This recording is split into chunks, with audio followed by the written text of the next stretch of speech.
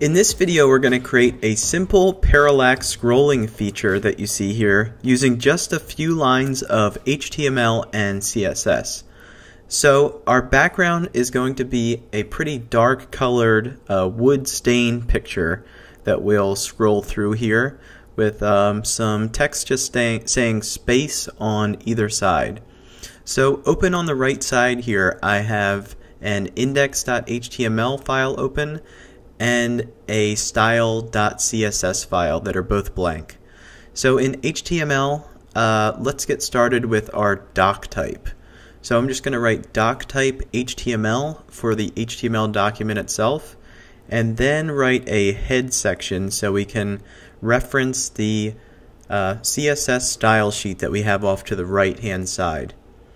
So I'll just write style.css for the href, which is the link to, and then let me just drop this head text down a line so the link to the style sheet is nested within the head tag.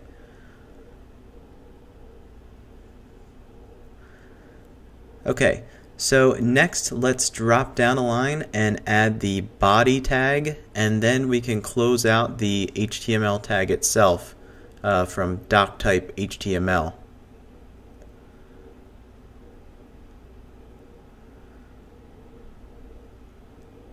Okay, so next within the body, let's get started with the simple space text that we have there. So I'm just going to write first a h1 tag for heading 1 and write space.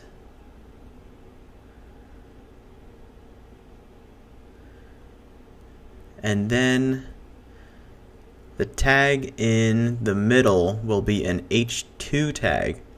So just write h2 and space and then close the h2 tag, and then the third will be the same as the first, just h1 and space. So now if I go over to the index.html file that I have on my desktop that we're editing, we just have the 3 lines of space text there. So next let's add the actual Parallax HTML tags. So this is just going to be a section class that we'll call Parallax. You can really call it whatever you like. I'm just going to call it Parallax. And then within the section class, we'll just make a div class for the inside of the Parallax section. So I'll just call this div class parallax inner. So parallax dash inner. Okay, and then you can drop that down a line, and we'll actually just want to copy and paste this heading 2 tag into the parallax section here.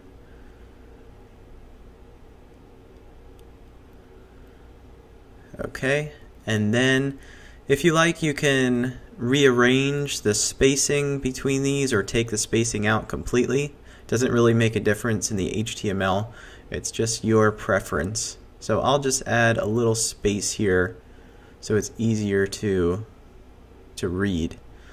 Okay, and then just make sure that's saved. And next, let's go over to the style sheet and get started with our CSS.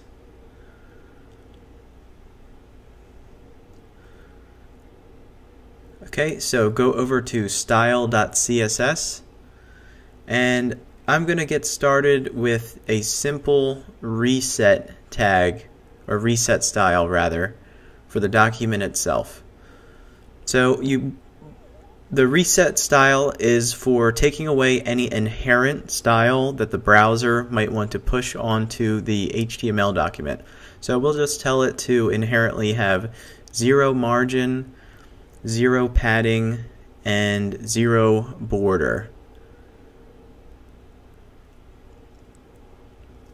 Okay, so next you can drop down a line and let's style the h1 tag.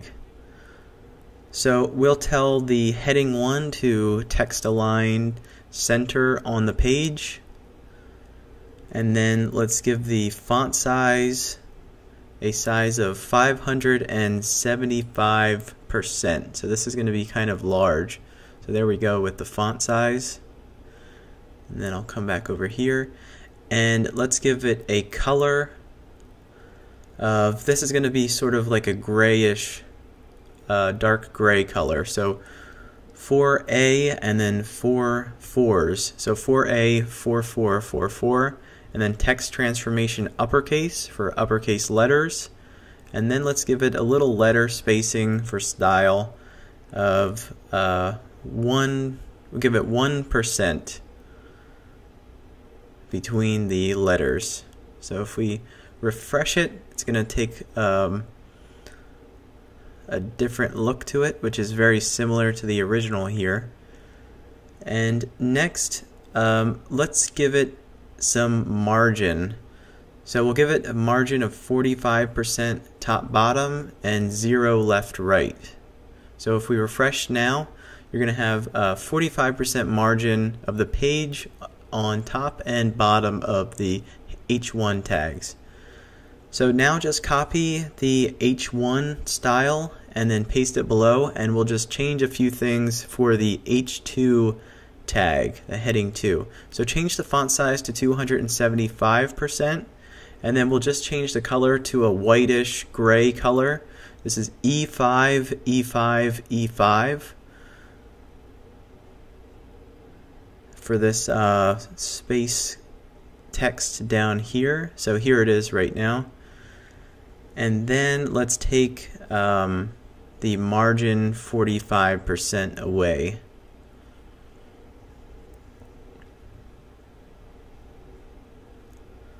Okay, so next let's drop down, and this is up to you, but if you like, you can write a comment in here in the CSS that won't affect the rest of the document, just saying that the actual CSS for the parallax section of the page is starting, and then you can write another comment or note for where it ends. So I'll just write end parallax.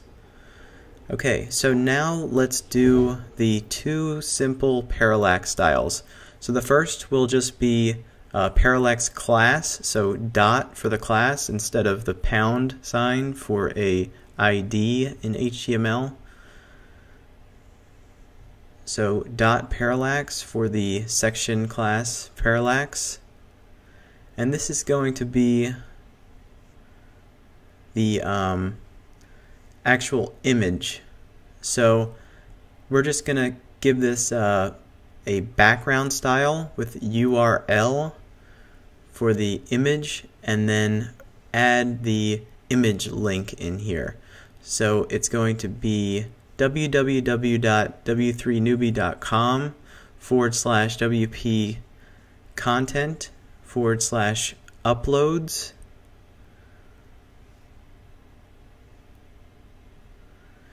/parallax -2 .jpg. Okay, and then we'll just want to add another thing after the link there to the image. So right now I'm just going to leave it like this and show you how it will appear. So if we scroll through it right now, that background image of the stained wood is just going to scroll with the text itself. So if we write fixed, that's going to stay on one spot of the page. So you'll see that it's staying fixed as a background image right now. And then if we write repeat fixed 100%, this is what we want. So this is going to repeat the image so it takes up 100% of the screen and still say pix, or stay fix. Okay. So for this space text right here, you can add whatever content you want, and the parallax section will flex to the height of the content. But what we're going to do is next we'll style the inner parallax inner div class to make it so you don't have to rely on content to take up the space for the parallax section to display. So we'll just add a little bit of margin or padding on top and bottom of the H2 space text here. So just write dot parallax dash inner and then open and close, and then we'll give this a padding top of, let's give it 10%.